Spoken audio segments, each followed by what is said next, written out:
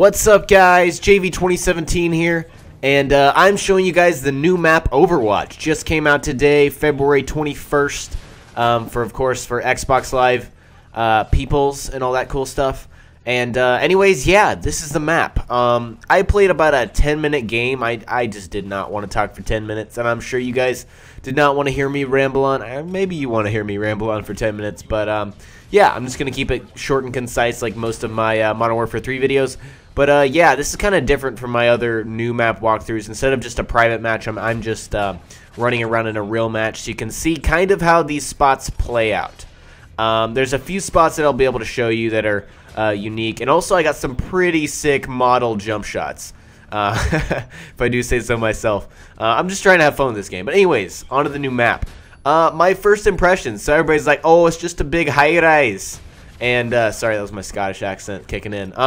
Yeah, it's not really a big high. I mean, of course, it's on the top of a building. Ooh boy, it's just like high-rise. The layout is absolutely nothing like high-rise. Let me get that straight. Well, a Call of Duty map, really, every single COD map has three main kind of ways to get to every single point in the map. If you're a C flag, you know, there's three ways to get to A flag.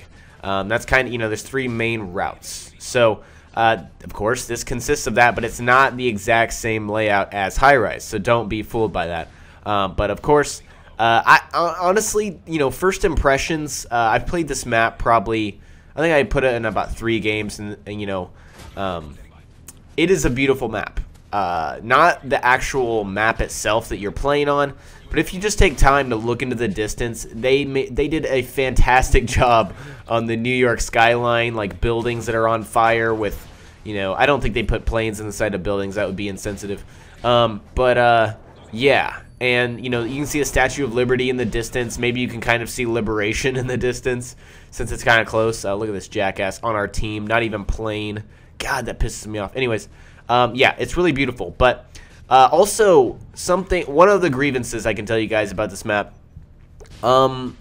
you are really not covered on B flag whatsoever. You know, that's not really anything new. Look at that asshole that just Barrett sprayed me, I swear. Oh, man. Yeah, so you're really not covered on B flag. There are so many places for people to look down and just be like, beep, you're dead, motherfucker. And that's kind of something that pisses me off, because I am an objective whore. I love to play the objective because I'm not the best player at Call of Duty. That is the fact. I don't put enough time, or I don't have enough patience to become fantastic, you know, Fearcrad status in Call of Duty. But on B flag, you are just not very covered. That's just the fact of it. And it kind of sucks when you're about to cap the flag and boom. Okay, watch this. Watch this shit. Oh, stuck. You see that guy up on that crane? Okay, so obviously Infinity Ward was kind of getting a flashback to high-rise where you could go get on the yellow cranes and run around. So this guy got on top of this crane where I am right now, and I fucking stuck him from over there.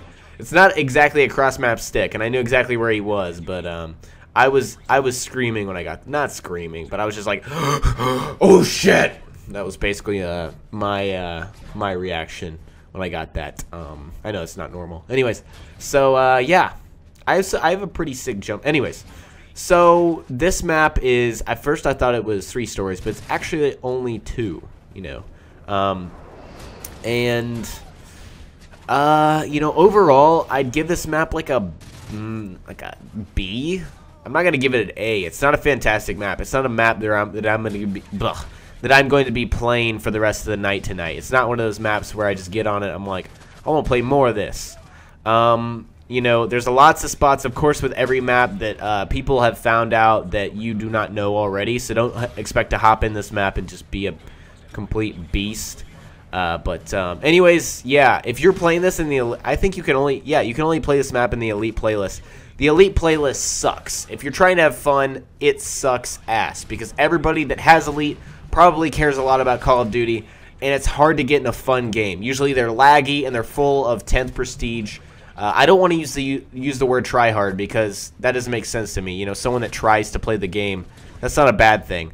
But you know, people that are really hell-bent on keeping their kill streaks and stuff like that, you'll run into those people. So if you're trying to have fun, don't play the Elite playlist. Anyways, so yeah, that was my little map walkthrough, and I talked a bunch, and yeah, so hope you guys enjoyed.